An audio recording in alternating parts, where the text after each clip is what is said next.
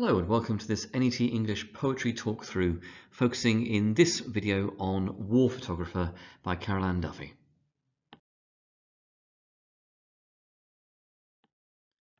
As ever, we're going to start with a quick read through of the poem. So, War Photographer. In his dark room he is finally alone, with spools of suffering set out in ordered rows. The only light is red and softly glows, as though this were a church and he a priest preparing to intone a mass. Belfast, Beirut, Phnom Penh, all flesh is grass. He has a job to do. Solutions slop in trays beneath his hands, which didn't tremble then, though seem to now. Rural England, home again, to ordinary pain which simple weather can dispel, to fields which don't explode beneath the feet of running children in a nightmare heat. Something's happening. A stranger's features faintly start to twist before his eyes, a half-formed ghost. He remembers the cries of this man's wife, how he sought approval without words to do what someone must, and how the blood stained into foreign dust. 100 agonies in black and white, from which his editor will pick out 5 or 6 for Sunday supplement. The reader's eyeballs prick with tears between the bath and pre-lunch beers. From the aeroplane he stares impassively at where he earns his living, and they do not care.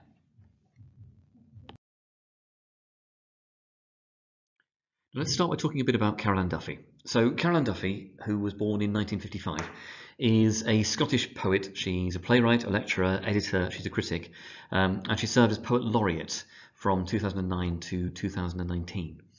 Now, Duffy's ambition to be a writer was formed during her childhood, and she's spoken quite openly over the years about the influence of people like Ted Hughes on her style. While she's also been quite critical about what she sees as the overcomplicated linguistic style of poets like, say, Seamus Heaney. Now, despite being raised within a devout Roman Catholic family, Duffy is an atheist. She accepts religion, however, as quite an influence on her poetry, and she does make parallels between poetry and prayer.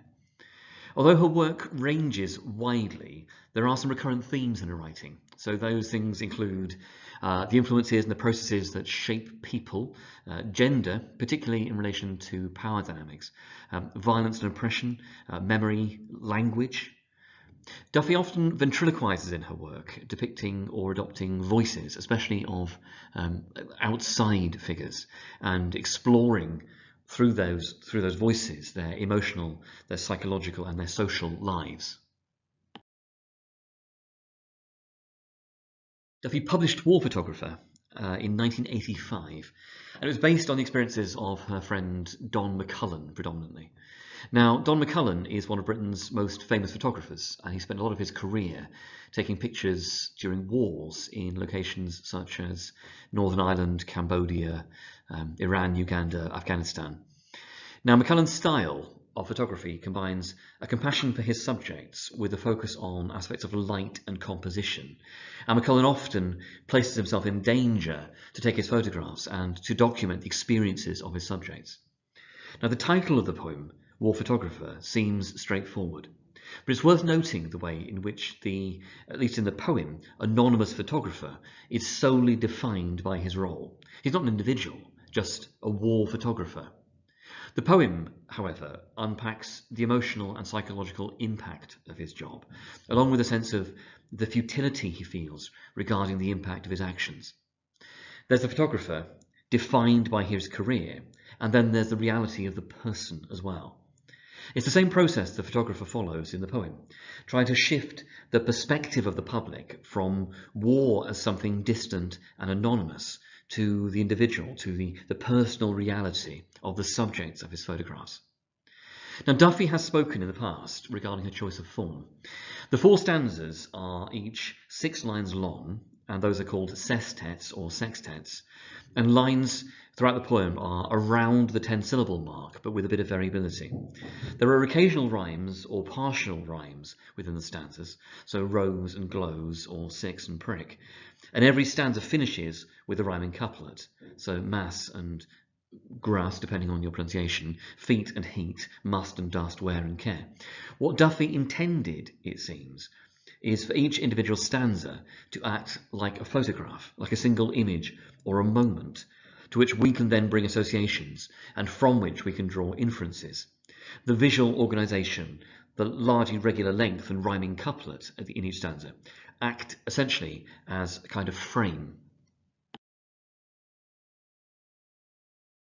So the poem begins with the photographer in his darkroom and finally alone. Now the darkroom is literally the room in which the photographer develops his photographs from the original spool of film, and it's dark in there so that the additional light doesn't blur or damage the photographic film.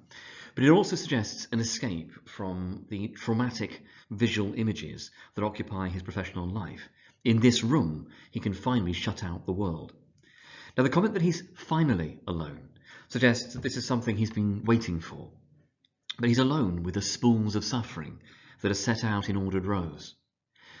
Now these spools are literally the films from his camera. They come rolled up in cartridges, but with every image on these spools being one of suffering, it's almost a sense that this is a reflection of the photographer's emotional state, the coiled up suffering that he's had to internalize, had to retain and restrain into these ordered rows, can also be unraveled and processed now that he's alone. It's noticeable also that there's a juxtaposition between the chaotic suffering in the images and on these spools, and that's compared and contrasted with the order and control in his darkroom, where they can be organised and controlled. Though it's possible also that the sense of order could be intended to be some kind of military resonance. From a personal perspective, I think the neatest interpretation is that the darkroom, from a metaphorical angle, reflects the inside of his mind. So the images, the suffering, the attempt to control, the place where he can both process physically and psychologically, and where he can release. Now the darkroom would literally contain a red light, which is less damaging to these very sensitive films. But the glowing red light is also linked to the other key image that Duffy introduces in this stanza, that of the photographer as a priest and the darkroom as a church. Now it could be interpreted that the red light is about the ongoing pain the photographer suffers. It offers a sense of menace, the inescapability of his memories of war. But it's clear that Duffy intends the main purpose of the image to be the religious link. Now there's a candle, usually red, kept burning in Catholic churches for several symbolic reasons. The main reason seems to be to show the apparent ongoing presence of God. In the poem, though, the purpose isn't religious, but secular, with a simile as though this were a church and he a priest, strongly suggesting the care, the reverence, the importance the photographer attaches to his images, almost as if this is a spiritual duty, a way of showing respect to those who have died, and who are also an ongoing presence for the photographer through his memories and through the photographs. And that fits with the often memorial nature of a mass. Now the list of places in the final line of the first stanza, Belfast, Beirut, Phnom Penh, refers exclusively to war zones, and that's Northern Ireland, Lebanon and Cambodia, and these are all places that were in real life photographed by Don McCullum. The list suggests a commonality to these places, but also lines them up in ordered rows, and that's perhaps reflecting the ordering of the photographs he's developing, but also the imposition of control over places defined by their chaos and disorder. Now the reference all flesh is grass comes from both the Old Testament, Isaiah, and the New Testament, in terms of Peter. In essence, it suggests that flesh will fade and wither and die, that life is temporary, and also that the lives, compared to the blades of grass, are numerous and can be seen as lacking in individuality or meaning. It's as if these places of conflict have cheapened the view of individual suffering and death. They can just be mown down without consequence and more will spring up. Or that there have been so many that they've become all but anonymous. Or even that there's an organic, a natural cycle to life and death. Now there is, in a sense, an irony to Duffy, an atheist, using religious imagery and references to explore secular perspectives and experiences. But equally, perhaps, there's a broader point to the image about where we place our sense of importance and value, that people should matter more than the ephemeral and the abstract. In the second stanza, the photographer has a job to do, it says, and there's a sense of a shift from the ritualized context of the dark room to the practicalities of developing photographs, that feeling of moving from dwelling on emotions to almost getting on with the job in hand. That said, this could also be a broader comment, Taking the photographs is both something he has to do and something that has to be done, difficult and traumatizing though it may be. Now, developing photographs requires the use of various liquids in trays, and those are the solutions that slop in trays. Though there's a lovely resonance with the idea that the developing of the photographs itself represents a solution. Perhaps the revelation and the recording of what's happening is his attempt to solve the problems that he witnesses.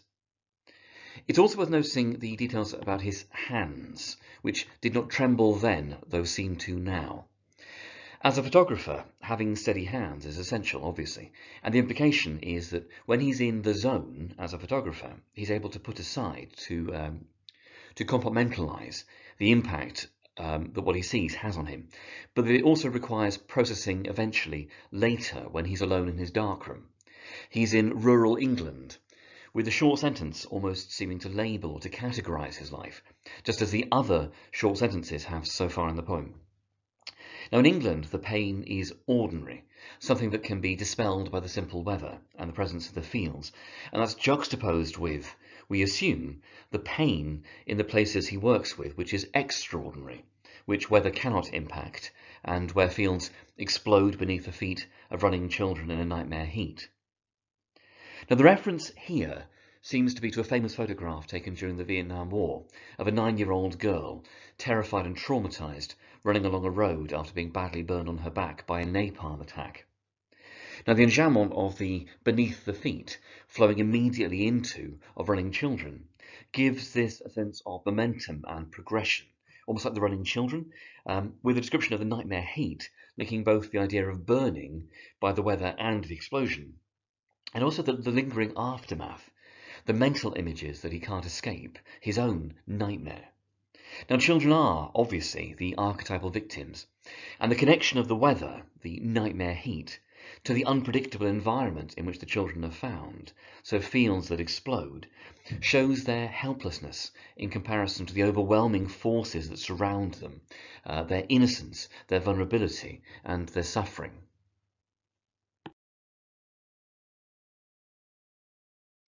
Now, the third stanza begins with an immediate shift. Something is happening. Much like the earlier reference to the photographer having a job to do, that short, simple declarative sentence moves from the traumatic memories, the running children, back to the physical reality and the routine of his job. The developing photograph is tracked as it changes, so the stranger's features begin to appear, described as a half-formed ghost. Now, obviously the image is ghostly. It's not yet clear and defined, when the photograph is only partially developed. But there's also the ambiguity of memory. This was, after all, a stranger. And also the fact that the images he's developing are of the dead. The figure in the image died, so the picture itself becomes the lingering aftermath, the ghost. Now again, the image becomes a prompt for a memory. He remembers the cries and how he sought approval without words to do what someone must. The permission from the victim's wife is important. He's not exploiting them for his own gain, but seeking consent to do something necessary, something that he believes has to happen. What he did was, evidently, to record the moment with a photograph, rather than seeking to intervene or to help physically, to give the death meaning and a wider purpose, however unpleasant or exploitative it may seem or feel, with the sense that this is both morally and personally essential, that, in a sense, he can't not. There's also discussion to be had around the seeking of consent wordlessly. He is, after all, a photographer, someone who works with, understands as, and frames the world through visual images. And the implication could well be that this is something for which there aren't words, that visual images provide a truth that words can't. This is, of course, ironic when it's communicated in a poem, which is arguably the most honed use of words possible. Now, the image of the blood that stained into foreign dust is evocative, as well as being visually striking. Blood has sacrificial connotations, and that fits with the sense from the photographer of the man's sacrifice being used for a higher purpose. This is, remember, what someone must. And it's a throwback to the image from the first stanza of the priest and the mass, in the sense of the fundamental connection between Christianity and the central belief in the sacrifice of Jesus and the act of communion, the taking of bread and the wine as body and blood, as something that connects and unifies people. The idea of the blood having stained into the foreign dust also represents the lasting impact, the indelible staining of the blood on the soil. And notice the shift from this man to simply being blood, reduced to his parts, to a visual reference point, but also to the stain on the photographer's awareness. Another traumatic image, another memory of mortality, of dust, to quote the funeral ceremony. There's a suggestion here that the individual death of the man, which is fairly meaningless in terms of public perception, is something that metaphorically stains the country in the sense of both the landscape and the society. However, it also reinforces the photographer's sense of alienation, of being out of place. This is, after all, foreign dust. As a side note, it's noticeable how the image builds and deepens throughout the stanza, almost as if the description is reflecting the increasing clarity of the developing photograph. In the fourth and final stanza, the photographs are bundled, packaged as 100 agonies in black and white. Notice that the colour has been lost. The blood from the previous stanza becomes simply black and white, suggesting also that the nuance and the complexity of the image, of the experience, of the context, has been lost, reduced to the simple binary of black and white. In addition, the individual has been lost. Rather than this man, he's now just one of 100 agonies, from which the editor will pick out 5 or 6, with the phrasing deliberately casual. After all, it makes little difference to the editor whether there is one more or one fewer photographs. But every photograph represents a life lost and a moment of trauma that the photographer has endured in pursuit of their higher purpose. Now, to add to the sense of futility, the images are chosen for inclusion in Sunday Supplement, an additional section of the paper, rather than the main body, and therefore seen as possibly less important, as peripheral, with Sunday perhaps another nod to the motif of religion.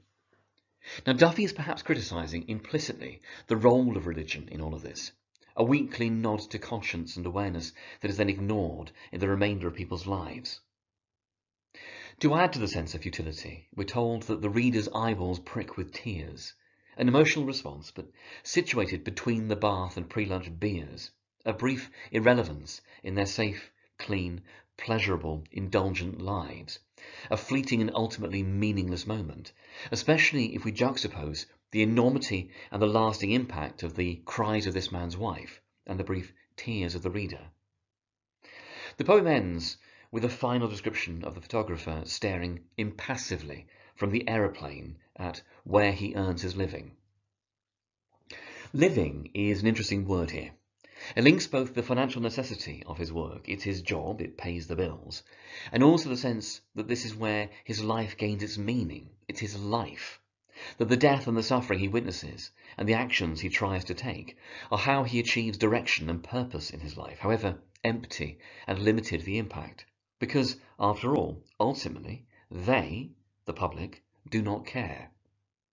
And as to whether this suggests that the public do not care about the subjects he photographs, or that they don't care about the impact it has on him and those like him, that's a question that Duffy leaves, ultimately, open to interpretation. In terms of making links within the AQA Anthology, the neatest link is almost certainly to remains.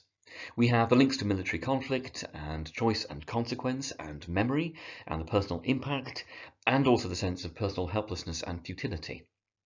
However, there's also the idea of the object and the experiences being recorded that could offer an interesting link with something like Milas Duchess or Tissue or Ozymandias. Now, the personal experience and the individual impact could also offer links to bayonet charge or to poppies, and there's also that link to armed conflict and the impact it has in terms of exposure.